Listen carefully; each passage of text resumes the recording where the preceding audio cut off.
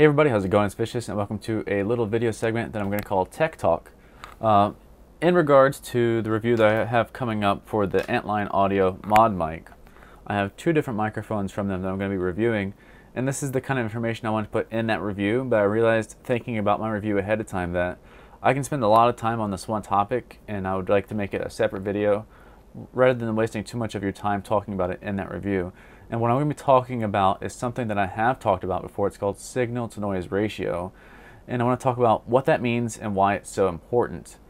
Okay, so a new analogy that I came up with to explain this to you in layman's really easily is going to be, imagine yourself an empty room with the television on one side and then another television on the other side, and you have a microphone that you're putting in the middle of the room.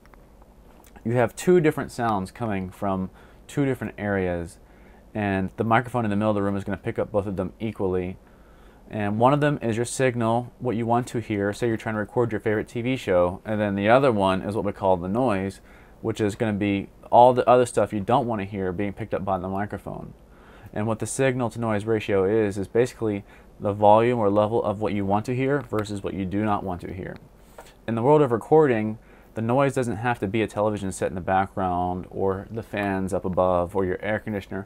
There's always noise in a room. That's why people have professional recording studios where they isolate their microphone away from as much noise as possible. But in a normal environment like what we have here, the way that you have as an average user to get the better signal to noise ratio is by these few steps. First, imagine that microphone in the middle of the room. If you move it from the middle and closer towards the TV that you want to hear, that's making it farther away from the noise, closer towards the signal. The reason why we're going and talking about the ModMic is this microphone attaches to your headphones and puts it right in front of your mouth versus a microphone that stands on your desk. And that's the same reason why I have my Yeti microphone here on a microphone stand, because it moves out and it goes right in front of my face when I'm doing live streams and casting or doing tutorial videos. Getting the microphone closer to you means that it's closer to the signal. That means it doesn't have to be turned up as much on the gain, and therefore the signal is much louder than the noise, and you get a better signal to noise ratio. The other thing you can do is increase the actual range or volume of the signal, aka talking louder. That is not always an option. And a third thing you can do is get a very specific kind of microphone that is not omnidirectional, which is a microphone that records sound equally from anywhere in the room. You can get a directional microphone.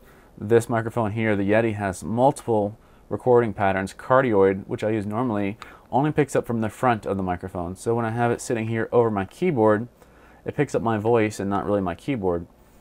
When the ModMic 2.0 and 3.0, the 2.0 was an omnidirectional microphone, picked up sound from everywhere in the room, and then now the 3.0 is a directional microphone, only picks up sound from one direction.